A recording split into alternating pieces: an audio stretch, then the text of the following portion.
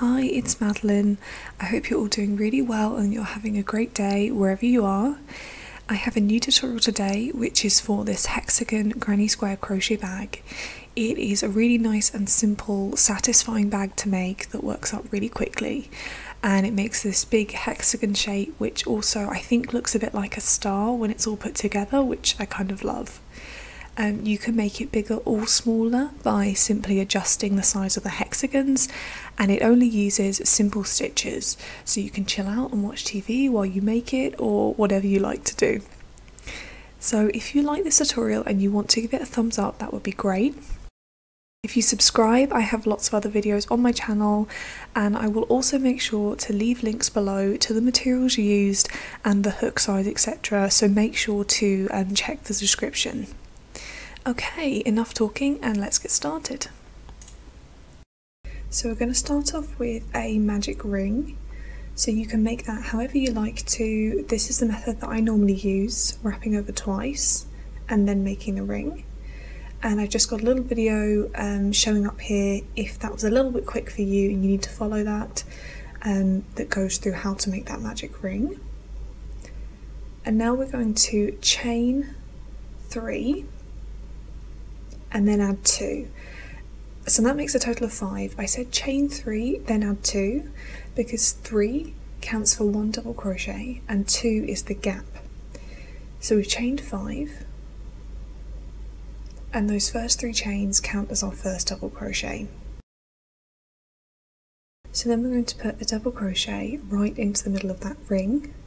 So that's just yarn over, go straight in through the ring, yarn over, pull through, yarn over, pull through 2, yarn over, pull through the remaining 2, and that is your double crochet.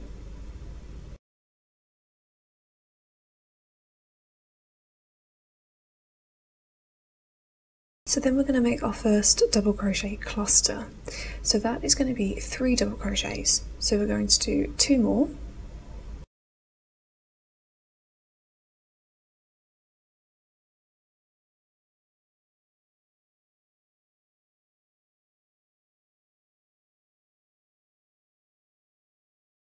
Then we're going to make our corner spaces. So our corner spaces are going to be 2 chains. And we're going to end up with 6 of these corners, making it a hexagon. So yarn over and make another double crochet cluster of 3. And in total, you're going to want to make 5 of these. So you're going to do 5 lots of 3 double crochets with 2 spaces in between each, or 2 chains as a space between each. And once you've done those 5, I'll meet you to show you how we finish up this round.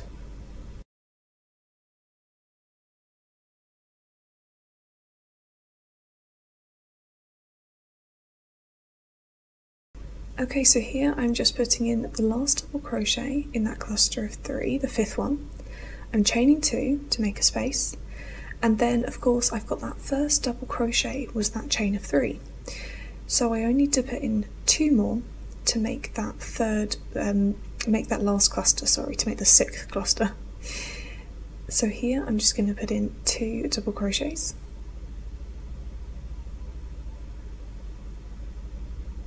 And then we're going to want to close up that ring to join it all together. So if you've made the magic ring the same way that I have, you'll have the 2 threads making up the ring and the starting tail.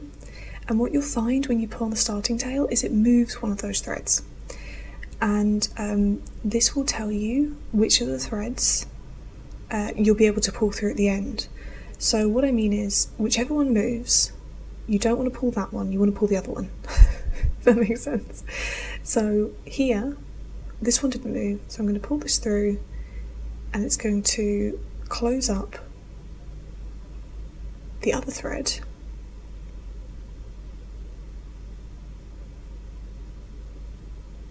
So you can see there, that one's pulling in, it's pulling the stitches together, and you can just try pulling both and see which one starts to close it up. And then you'll find that when you pull through the yarn tail, mine's giving me a bit of hassle, but when you pull the yarn tail through, it's going to pull through that excess and it closes up beautifully, and that's brought the ring together.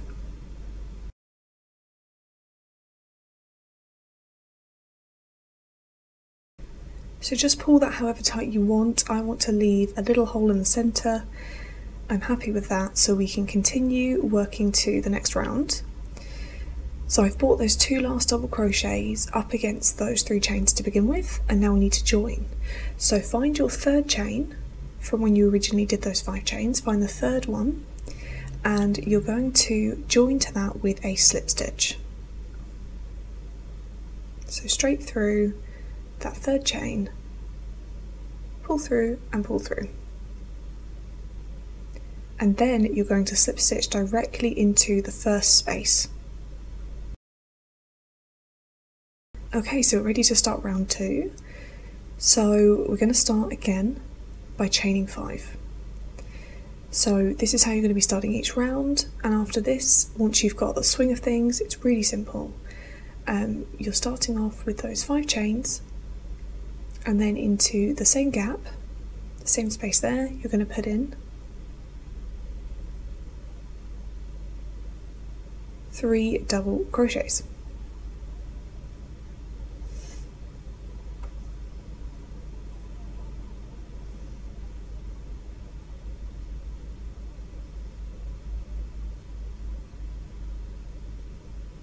So that's your first cluster.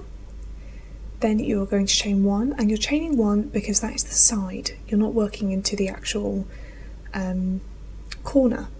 This is your corner. So in the corners, there are 6 corners. You're going to be putting in your cluster of 3,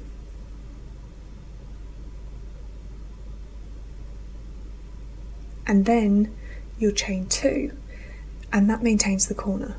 So you're always going to be maintaining 6 corners to keep the hexagon shape. So you can add little markers in each of the corners in case you get confused. But you can kind of see which bits are the sides as you go.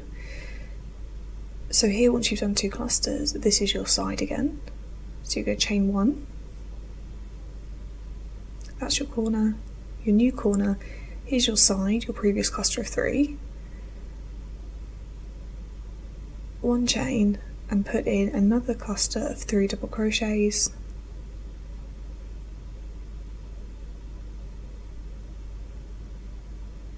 chain 2 to maintain the corner, and continue around.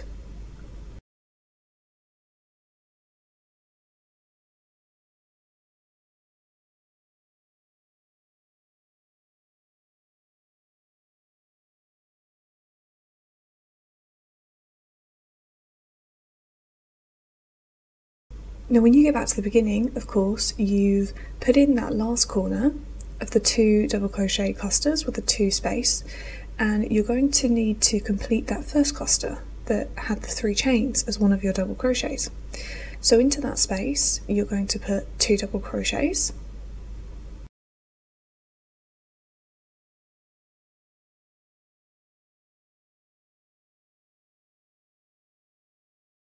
and then same as before, you're going to join to the 3rd chain with a slip stitch, and then slip stitch into the gap straight after that.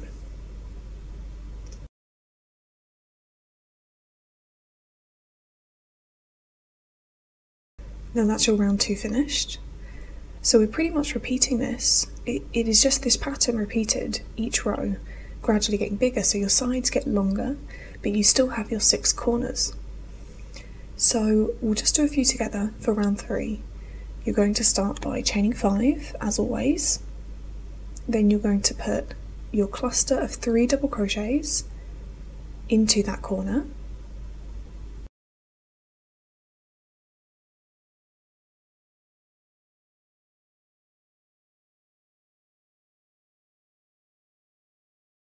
Then you're going to chain 1 because it's the side, and put 3 double crochets into the next space.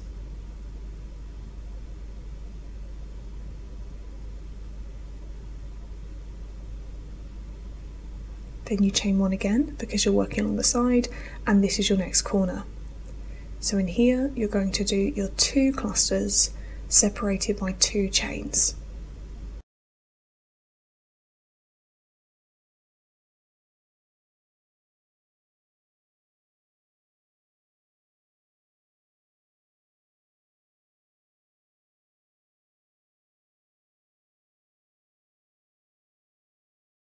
And just continue that around until you have the size that you want. So you can make this hexagon as big or as small as you want, and this is mine when it's finished.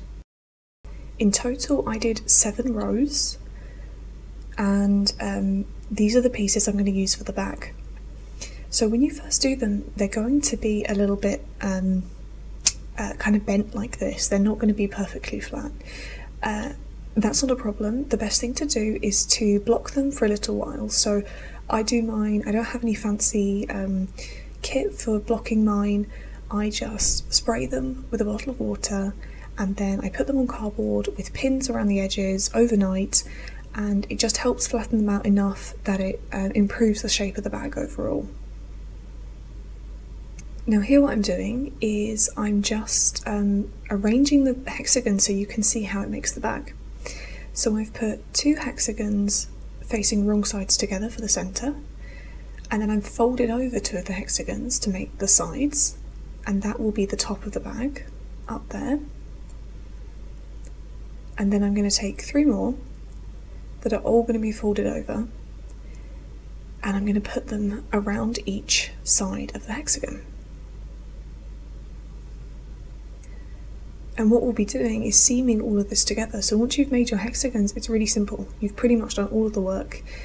And in total here, I have 7 hexagons. So this is the next day after blocking them overnight, and you can see they just generally look a lot flatter, and it makes quite a difference, especially to those centre pieces. So I've just rearranged them so they're all in the correct position again, and I'm just double checking they're all facing the right way. So the wrong sides are against each other, the right sides are facing out, etc. just before we get started. And to start seaming, I'm going to seam all of these side pieces to the main piece. So let's start by putting these 2 pieces together. So we're going to be starting from the corners of both. So you see how you have the actual corner space? You're not going to be working straight into that, you're going to be working into the top of the first double crochet. So you've got the V-stitch on top, and you're going to be working into there. But what we're doing is a front laying slip stitch seam even, a front laying slip stitch seam, and this means you can see the slip stitch running down the front. I like the effect of this. I mean, you can do this whatever way you prefer in joining together. There's lots of ways to join granny squares, but I quite like the way this looks. So what I'm doing is I'm going into that front loop only of the double crochet on both sides. So that means you're going into the part of the V-stitch here that's facing you, that's closest to you on this side, and furthest away from you on the other side. Now, when I was filming this, I made a bit of a mistake, and I didn't notice that I actually went into the back loop of this other side. So just to confirm here, it is the loop on this other piece that's furthest away from you. So the back loop only. Now, I did this right on the next one, so we'll just keep going through this together and you'll see what I mean. So it shouldn't be this loop, it should be the other side of the V-stitch. But in theory, it still shows you're basically working through both sides. You're grabbing your yarn and you're pulling through both sides to start. And then to start this off, you're going to just chain 1.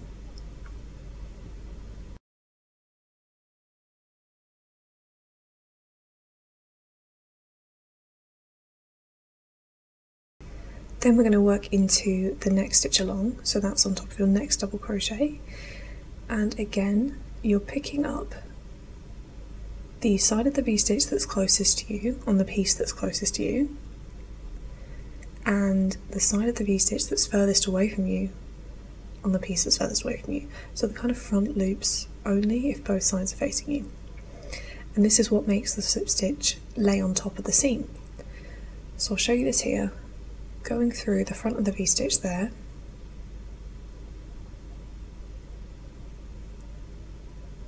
and going through the equivalent on the other side, and that is the two correct parts of the V-stitch you should be picking up. So I just paused it there so you could see it really clearly. And then you're going to pull through both and pull through the loop on your hook, and that is your first slip stitch.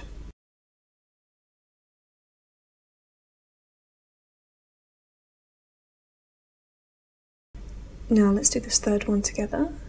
Same thing again, going through the front loops of those stitches, and then you've reached your first chain.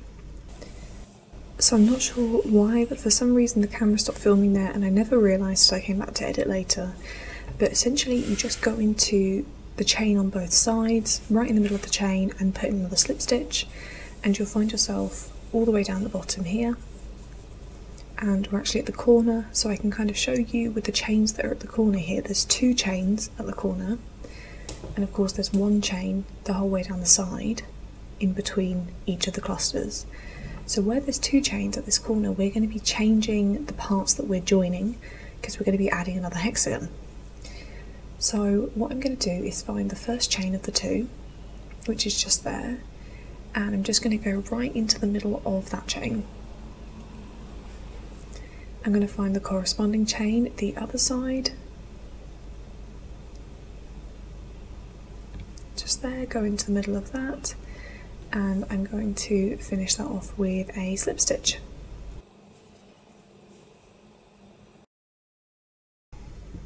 So then let's grab our next piece and make sure everything is still aligned the way that it should be.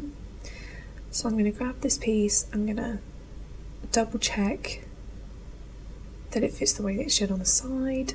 I'm going to find that corner to start with, and then I'm going to be looking for that second chain.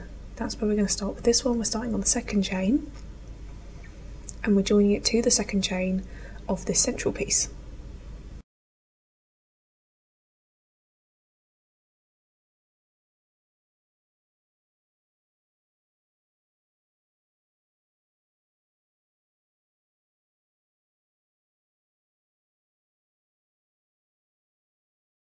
So get your pieces all lined up and go right to the middle of that second chain.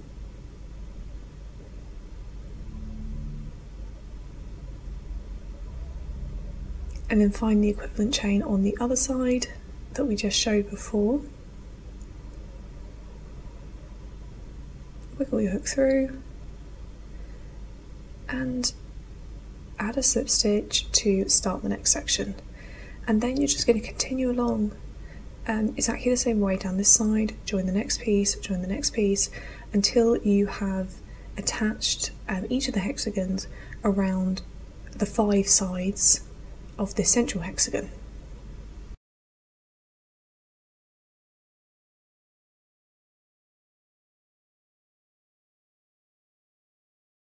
And this is what it's going to look like when you've finished. You've got this nice seam running around the front, and you can just join those last double crochets together right at the end there, equivalent to where you started. And then what you're going to do is you're just going to pull through so that you have a really nice long yarn tail to weave in, and just cut that off.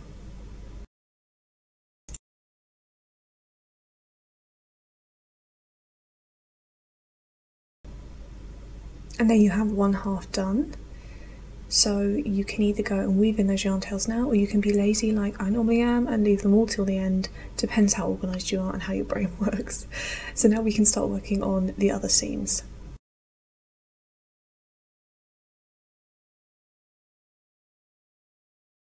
Okay, so flip your work over, and then we can work on those attachments on the other side.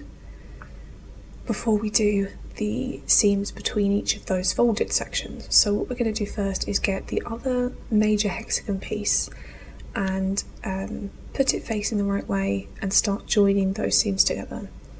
And that's going to be in exactly the same way as what I just showed you on the other side. So you can always just skip back to the start of the central seams and follow that again to work your way round. And now I've skipped ahead a bit and I've done all that front central seaming, and I've seamed 3 of the sides. There's going to be 4 seams going round the sides of the hexagons, the folded hexagons that you're going to need to do. And you can see I've done 3 of them there, and I'm going to show you how to do these on this last one. So I started all of my seams around the folded hexagons from the same side. They don't really look very different where you start and where you finish, but just for consistency, I did it this way. So I started from this side, and to begin, what we're going to do is find those second chains on both sides of the hexagons, the ones that you wouldn't have picked up before when you joined it to the central seam. So I'm going to find that on both sides, and I'm going to start off the same as normal, picking up, going straight through the middle of the chain. This one's a little bit tight because I've seamed the other way, so just wiggle that hook in there and use the fingernail method if you have to, and we'll just work all the way along very similarly to before, but I just want to show you what this looks like. So we go straight into this chain, into the chain on the other side, exactly the same as when we were seaming around the middle. I just like to straight off pull my yarn through and then weave it in later, and then chain 1.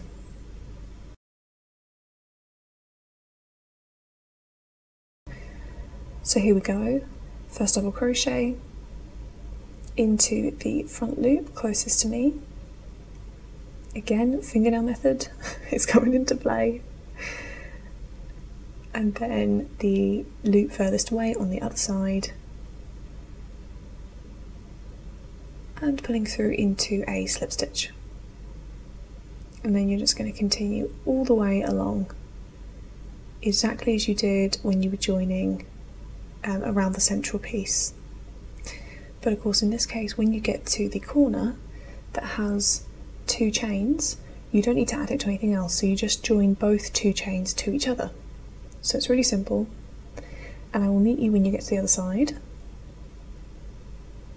So here, just make sure you don't skip those last chains. Make sure you get right into the last chains, coming up to the central seam, so it looks super neat, and then just finish off by pulling through and cutting a nice long yarn tail to weave in.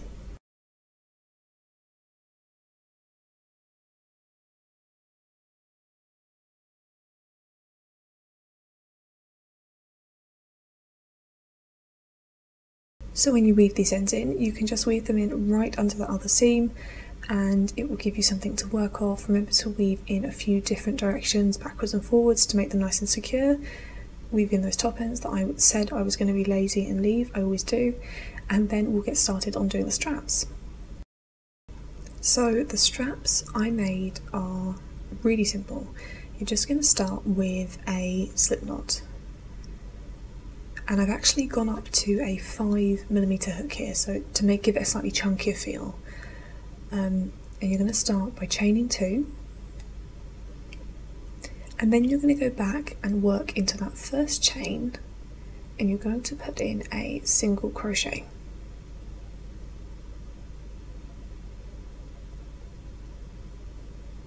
And when you've done that, you'll notice there's this loop that you can work into. That second chain loop. So you're going to stick your hook through there, and surprise surprise, yarn over and put another single crochet. So this is like a rotated single crochet repeat. All you're doing is single crochets, and it gives this brilliant like kind of braided cord look. So now you'll notice you've got 2 loops down the side when you turn that slightly clockwise. Or anti-clockwise? No, I think it's clockwise. This time you're going to work through both loops, So try not to crochet too tight. I have a tendency to be overly crochet too tight, and this gets really tricky. So I'm having to wiggle a little bit there because I did slightly pull through too much. So pull up slightly, keep it loose, and continue with those single crochets. Each time now going into the 2 chains at the side, 2 loops at the side, sorry, and then putting in your single crochet. If you're working with cotton like mine as well, that comes apart a little bit, just go slow so you can make sure that you get through all of the threads of your yarn. And you're just going to repeat this until you have the length that you want.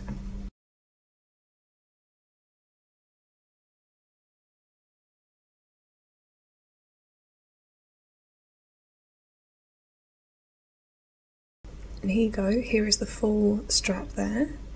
And I had to join some more yarn halfway through, so that's why there's some yarn tails in it there. And I've got another one that I've made. You're going to need 2 in total, and I just want to make sure they're exactly the same length. So I'm lining them up and double checking they're the same length, and then I'm just going to pull through. I'd actually almost finished my yarn there, so I just pulled all the way through. But you would just pull up a loop and cut off like you normally would, leaving a nice long yarn tail to attach that to the sides of the bag. So just before we start, this is how I attach them. This is what they look like when they're attached. And so I've attached 3, so I've attached one side fully, one side I've attached 1, because what I like to do is to attach each strap both to one side and to loop them at the top. You could attach them totally differently if you wanted to. You could attach them however you think looks best, but I quite like this loop look. Either way, you're probably going to want to attach them in the same place, which for me is either side of that point at the top of the hexagon. So here I've just wrapped my cords around each other so they have that chain link at the top, and I'm just trying to keep it roughly straight, although it's not a massive problem for this because it's a cord, so it doesn't look any different from any angle, you know. I just wanted to make sure it's not twisted, and then I'm going to show you how to attach it onto the other side of that double cluster. So you want to take your darning needle and loop it on to the end of your strap. So we're going to be putting it in there. And what I'm going to do to start off with is just push the yarn through the side of the strap itself, so it pulls in that little knot at the end, and then it attaches straight to the bag. So tug that through a little bit till you're happy with that.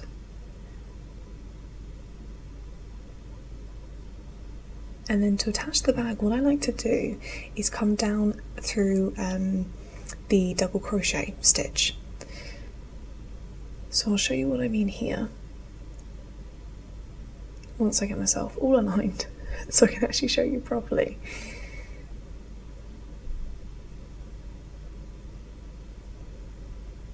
I'm going to go, I'm going to loop it into that first double crochet stitch and work across that space. So I'm going to go straight down the center of that double crochet stitch, and I'm going to pick up the 3rd loop at the back like this.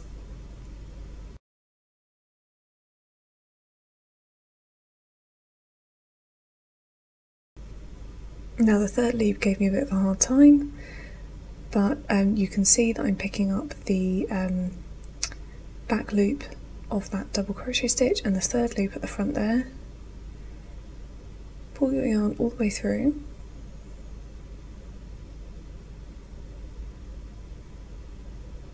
hold that cord up how you want it to kind of sit at the top, and then you're going to go over to the double crochet on the other side, go up through the 3rd loop and through the middle of that double crochet stitch, pull straight up to the top, put it nice and tight.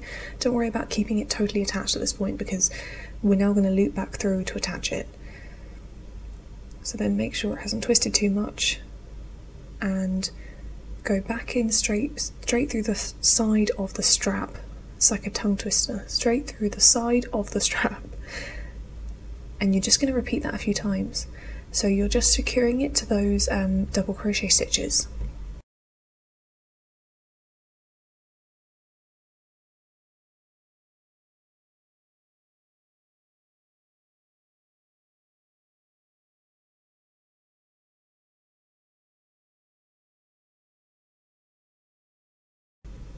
Now I've done it twice there and it looks pretty secure. So to make it look neater at the top and kind of improve that connection between the bag and the straps, I want to start wrapping around. So I'm doing one last pull of the yarn through the actual strap, and then what I'm going to do is I'm going to take the yarn and I'm going to wrap it around. So I've turned it the other way just so that I'm looking at the side on the outside of the bag, so I can make sure that side is neat. Pulling it through nice and tight, and then I'm going to wrap around maybe 4 or 5 times, just enough to cover that connection at the bottom.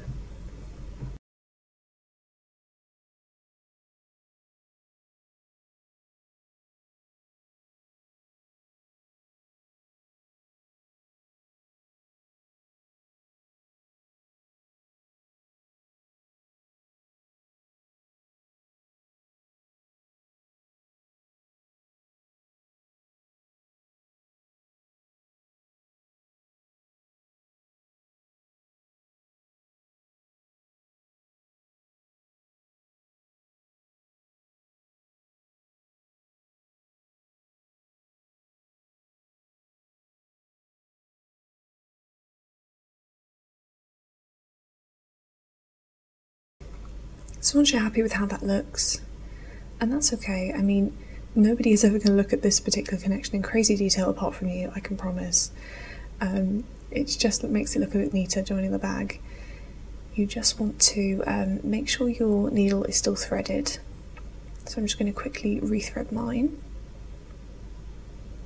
I'm just holding on to the parts where I just wrapped around the yarn there so it doesn't move, and just secure that yarn down the back, so on the inside. Push through the yarn loop that you made to secure.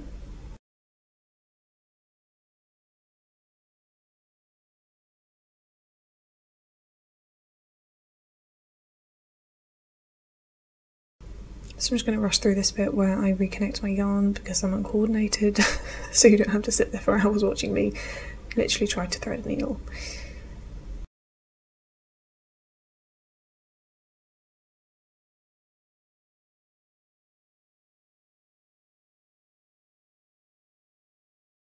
So you're just going to want to take that yarn end and weave it down into the body of the bag a few more times just to make sure that it's nice and secure.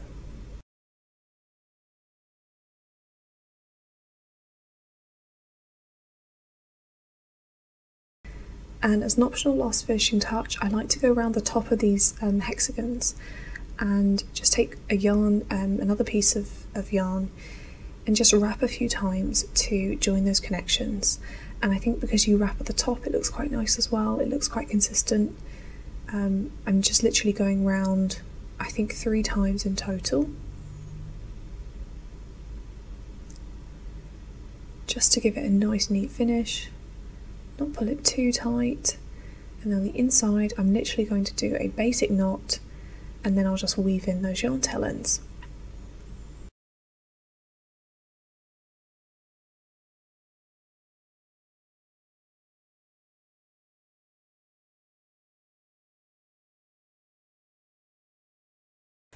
So there you have it, your own hexagon granny square bag. I hope you've had fun making this and that you get lots of use out of it. And don't forget to like and subscribe if you want to. It really does help me with continuing to make these tutorials. And I hope you have an amazing day and see you in the next one.